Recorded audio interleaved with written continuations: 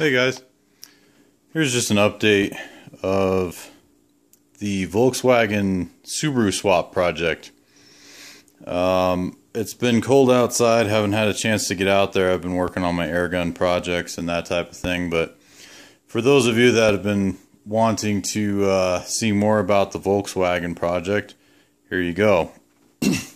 So this is more about the standalone ECU that I'm using. This is the MS3 Pro or Megasquirt 3 Pro. It comes in these nice boxes.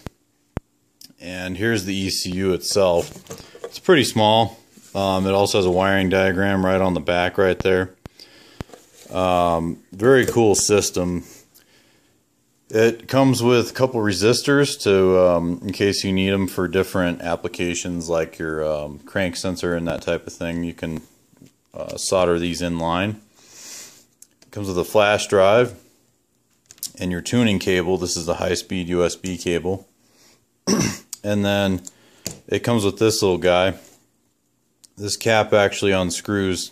It's pretty tight. It actually unscrews. You can actually mount it. Excuse me, mount it somewhere. And then your tuning cable plugs into that. And then here's the wiring harness. This is the universal model. Comes with an RS-232 cable, which I don't need, as far as I know yet. Here's where the ECU plugs in, is into these two GM style connectors. This little thing here, since it's the Subaru style, and I have two Hall effect sensors and two variable reluctance sensors. This is a little converter that takes the VR signal and it conditions it and cleans it up, and then I think it kind of converts it into a Hall effect sensor, a powered sensor kind of type thing. So that's in that little box. I just soldered it together and then used some shrink wrap, and that'll eventually get mounted somewhere. But it's a little board you have to solder all the wires to, so it's kind of challenging. And then from this point here, this is all the Subaru factory wiring. This is labeled obviously VW passenger side, which is the Subaru driver side, because the engine's mounted backwards. Got the injectors and everything, and the AVCS solenoid wires and stuff. And I like to label everything, so where stuff needs to go, like this one's the IAC, idle air control valve. I just like to keep things really clean and label everything, like fuel pump 12 volts, 12 volt main relay, it's upside down, and that type of thing. So if you're doing a wiring swap, labeling is your friend. And also, this gets to be a mess. I mean, you've got, these are unused wires here.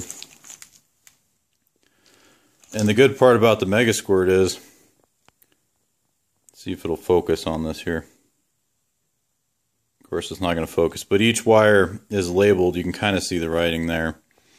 Each wire is labeled with what it does and where it goes, kind of. So it's very helpful to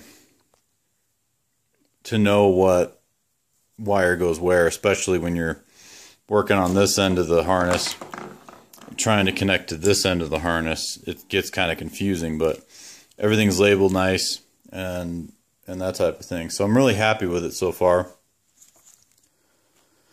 Here is the manifold pressure sensor.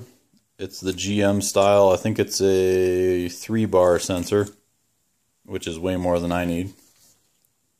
And you could probably run the stock Subaru one, but I figured just put this thing in. It's a lot more user-friendly type thing, so I just went with that. And then, like, here's the coil pack for number 1, and this is for number 3. And then the AVCS solenoid, and the this one's the cam sensor for the exhaust side. So it's pretty simple. I mean, when you really cut down the Subaru harness and what you need to run the engine, this is essentially it. It's just these two pieces.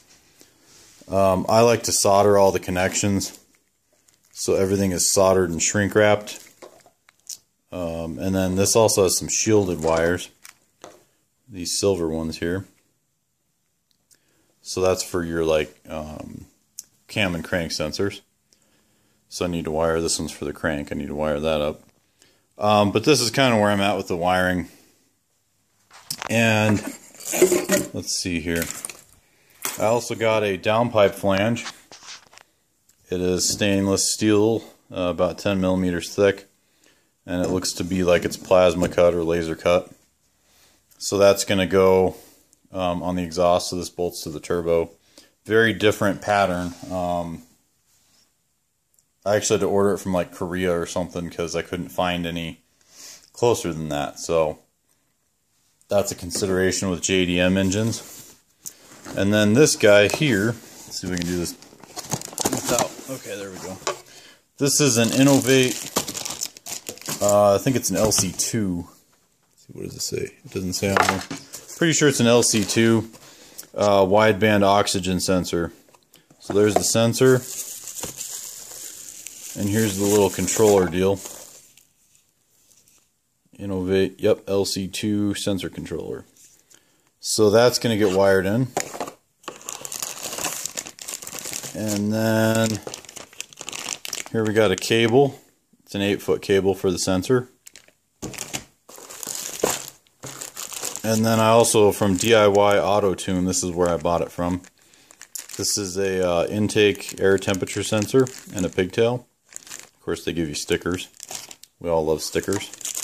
And the Innovate LC2 also came with an oxygen sensor bung.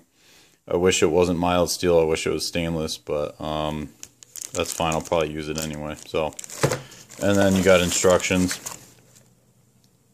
So I've got that, and that's pretty much the wiring. It's about done.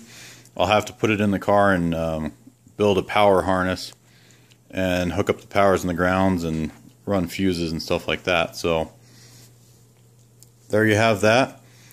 That's where the wiring's at for that Volkswagen project. I'm mostly doing stuff inside because it's freaking cold outside. So, but like I say, it's a good system. It'll do all that stuff there. You can also look it up. DIYAutotune.com down here. They're very helpful to help you find the right unit for what car you're running. They also have plug-and-play solutions, so check that out. So there's that. They also give you a little flash drive with an MS3 Pro sticker on it. It's pretty cool. I'm sure you paid a lot of money for that, but there you have it. And I've also got one other thing. Let me pause the camera and grab it. And here's the other thing I got. Got 15x5 wheels. US wheel Baja Mod 940s. Nice gloss black powder coat. These actually were made for me. They had to make them.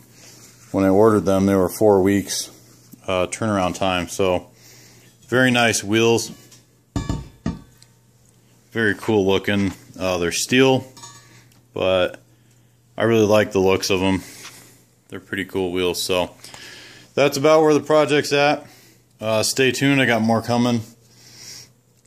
And check out my other videos. I've got more about kind of the process of this build and how to swap your own Volkswagen. There's a video on that as well. So check out my other videos. Have a good day. Thanks for watching. Thanks for subscribing. I've had a lot of subscribers lately. That's great. Thank you for that.